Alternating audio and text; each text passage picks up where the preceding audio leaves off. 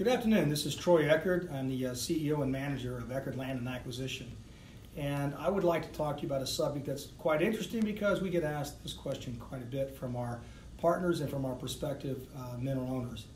One of the questions that we get asked quite frequently is, Troy, there's a lot of people out offering minerals. I can buy minerals on Craigslist, I can look in newspapers, I can look in the Oklahoma Farm and Ranch magazine. It's not like finding minerals to buy or acquire. It seems like a very hard thing to do. What is it that Eckard Land and Acquisition does in their mineral selection process that tells me as a potential partner, as a potential investor with your company, that you guys have what I would call a secret sauce? What is it that you do that makes your methodology better and more accurate, providing a greater value than if I just bought them off a newspaper ad? Well, there's a lot to it, so I can't really go into all the details, but I can tell you this.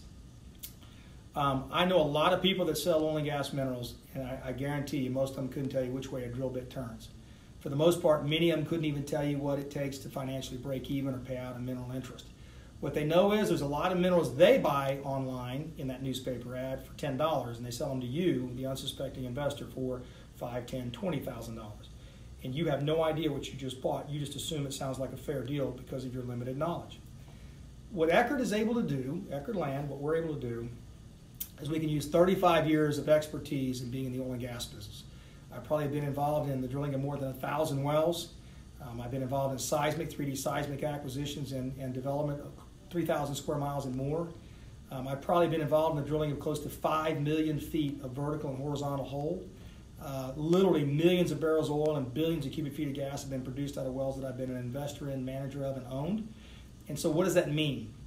It means that in order for you to understand not only what minerals mean in terms of value, but you must have a larger view of what's going on with regard to the companies that are going to go lease your minerals and actually drill a well because your minerals offer them an economic opportunity.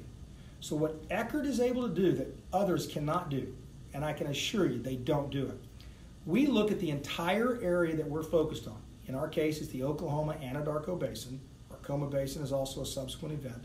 We look at the Anadarko Basin and what we ask ourselves, if we had the resources to drill, where would we drill, why would we drill there, and what kind of reserves and economic payouts would we get as the company that's going to go spend millions of dollars per well to drill?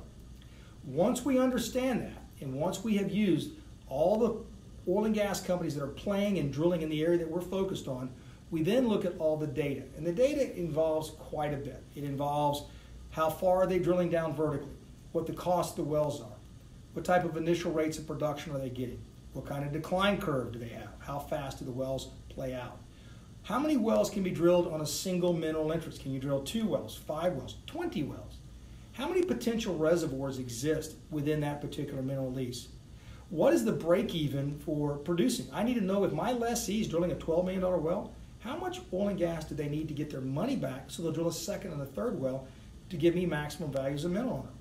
I want to know what their cost of transportation is. How much are they paying? So are they getting $55 a barrel? Or are they getting $42 a barrel because they're having to pay $11 or $12 a barrel to ship it to the Gulf Coast to get it to market?